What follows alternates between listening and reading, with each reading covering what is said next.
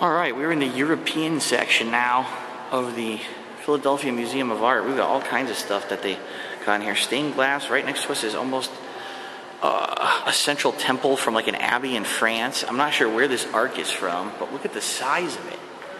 It's insanely large. How they got it here, I have no clue. This is for all French. We're surrounded by arches. It's very dark in here, so I apologize, but surrounded by arches. And white Jesus. I don't know how they got something like this here in one piece. I mean, obviously they must have broke it up. That's nuts. And in the next room, you actually have a fountain. This is actually, they think it's the internal or the inside of an abbey from France. But how would you get this? Look at this.